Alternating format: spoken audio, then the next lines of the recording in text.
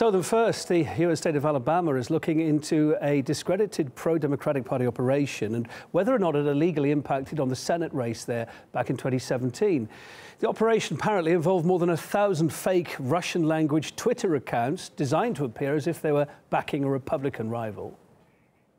The information is concerning. The impact it had on the election is something that's significant for us to explore, and we'll go from there. Those behind the Alabama scheme were meant to be tracking fake Russian accounts, but Nexus' Caleb Mopin reports tonight they, in fact, created their own. Some of the activity pointed to as alleged Russian meddling in the United States was actually being carried out by the cybersecurity firm New Knowledge, that this New Knowledge outfit was carrying out activity designed to look like Russian meddling in order to hurt Roy Moore, the Republican candidate. Democrat Jones, who won the race against Roy Moore, he's come forward and said he supports a federal investigation into these new revelations.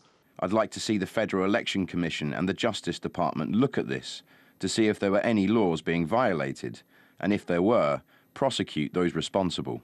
LinkedIn's co-founder, Reid Hoffman, has come forward and actually apologized to the Republican candidate, Roy Moore, for the fact that he contributed money to an outfit that apparently worked to discredit Roy Moore during the election. Hoffman contributed $750,000 to American Engagement Technologies, of which $100,000 went to a cybersecurity firm known as New Knowledge. And now, New Knowledge, during the election, created over 1,000 Russian-language accounts on Twitter and then had those accounts follow Roy Moore.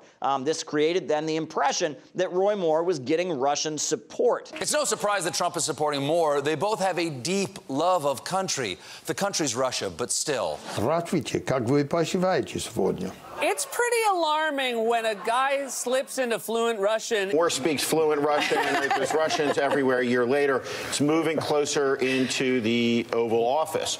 New Knowledge is tied to Hamilton 68, which is a website that apparently purports to be tracking the activity of Russian bots and trolls on the internet. And apparently New Knowledge, this entity, is tied with Hamilton 68, which is widely quoted in U.S. mainstream media. The New York Times, The Washington Post, CNN, and other outfits turn to Hamilton 68, which works with New Knowledge in order to report on the activity of Russian trolls and bots.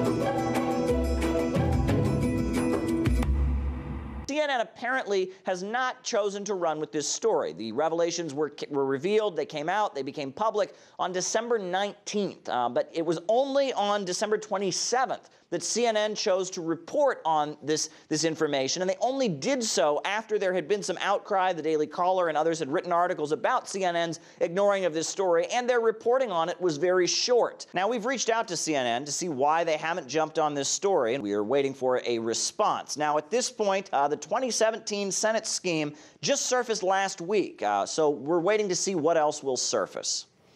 American journalist Dave Lindorf believes this covert bot operation reflected broader problems in the U.S. electoral system, too.